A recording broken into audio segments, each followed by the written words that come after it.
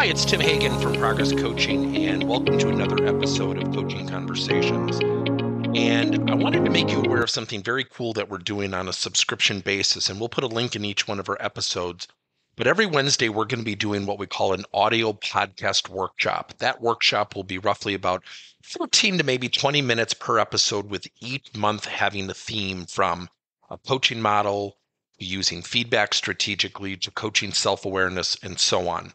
So if you could look in the body or in the content description of each episode, and you will see a link where you can join this subscription. These are literally 4 workshops every month, teaching specific strategies to address a particular area of workplace coaching, as it relates, again, to things like awareness, motivation, teamwork, and what have you. Here's the cool thing. It's only $10 per month, and each month you will get a handout that we will follow along with. So we also give you a tool for you to take notes as we go through each episode. We hope you'll check it out. I think one of the greatest things that we can do is really be in control of our own careers. And certainly, I think many employees can have this mentality of, well, the company's responsible for training us. I think the responsibility for training employees really should be, at a minimum, the tactical parts of the job. Yet I think we have to get employees thinking more about not just learning, but really about being their own investors, their own coaches. And recently I was talking to somebody who went through an exercise with me, and I'm a big fan of structuring your own feedback, going to bosses, going to peers, going to people, conducting your own 360 sets of feedback, and asking people using careful language, such as where, from a perception standpoint, do I have an opportunity to improve as a teammate? And once you structure the language and you teach people the language, guess what happens? They become more willing to do these type of activities. Most people don't have that language at the tip of their tongue. So what they do is they'll go up to someone. So where am I where am I really bad? Where am I performing poorly? Everything should be framed in an opportunity to improve, especially when seeking feedback. So I had a young leader in a manufacturing plant do this, and she did it 5 times. And I said, the first time it happened, what happened? She said, I was angry. I felt defensive. I said, okay. And she started to talk. I said, no, stop. I said, just go through this exercise with me. The second time, what happened? She said, well, it was kind of like the first time, but it was a little bit more accurate. I said, oh, okay. So let's jump to the 5th time. What happened? She said, oh, it was really good. And I said, now look at the first set of feedback, the second, the third, the fourth, and the 5th.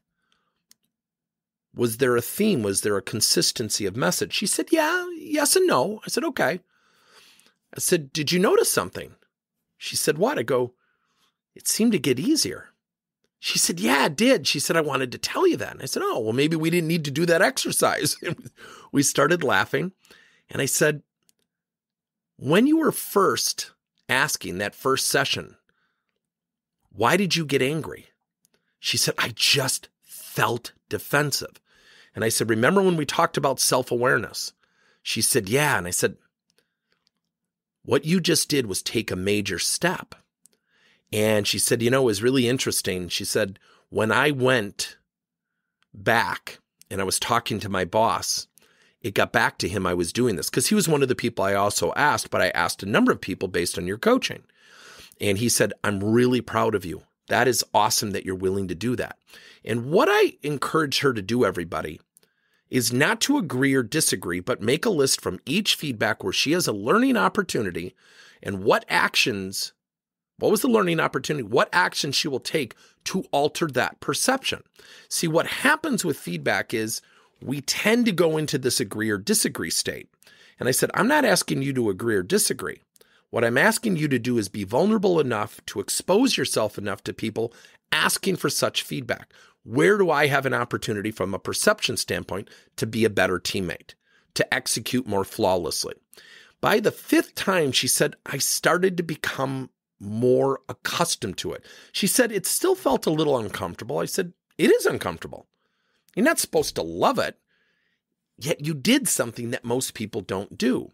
So this feedback exercise is about seeking feedback, positioning her to, and anyone for that matter, to get feedback, ask yourself, what did you learn? What actions are you going to take? And what are you going to do on a continuous basis? And she said, it was the really funny thing is when my boss said he was proud of me, I immediately changed my association, my mindset to doing this more often. I said, well, you don't want to do it every single day. It'll get a little bit cumbersome and a little bit overzealous. Yet think about doing that. Now ask yourself, how do you think this has positioned you for a future leadership position, which is one of her goals? She said, I feel like I took a giant step forward. Now, this was a person, everybody, extremely resistant. And the rule of engagement I gave her is when you hear feedback you don't like, you cannot say a word. If you start telling me why you disagreed, I don't want to have a coaching session with you. And I know her well enough, I can be that tough. And she said, that was so hard because I wanted further explanation. I said, perception isn't about detail of agreement. It's about the perception we all give off. I said, we all give off perceptions. Yet when we manifest our conversations into a realm of perception, doesn't mean the people were accurate, yet we have a role and responsibility of altering that perception. So have your people ask people for perceptions of feedback. Ask them what they learned, what actions are they going to take, and how will that help their career? And then the biggest thing is that if you then ask them a knowledge question, such as, what have you learned about yourself you're committed to improving? We call this the LACK feedback system. LACK. What did you learn? What actions are you going to take? How will this improve your career? And knowledge. What did you learn about yourself? So think about that for a second. What if everybody did that and took action on that feedback? Wouldn't it strengthen the team and the organization? Let me know your feedback. Thank you for listening to another episode of Coaching Conversations by Tim Hagen and Progress Coaching. Now, our company is always coming out with new and innovative solutions to help leaders coach their employees. And recently, we just created a new service called Coach to You, where leaders can pick and choose topics and assign 7 to 21-day programs for employees to learn and, more importantly, apply actions and then reflect and share what they're going to do going forward as a result of the learning. It's called Coach to You. We're literally bringing coaching to your employees. If you're intrigued, we'll have a link in each one of our episodes where you can get more information. And again, thank you so much for listening to another episode.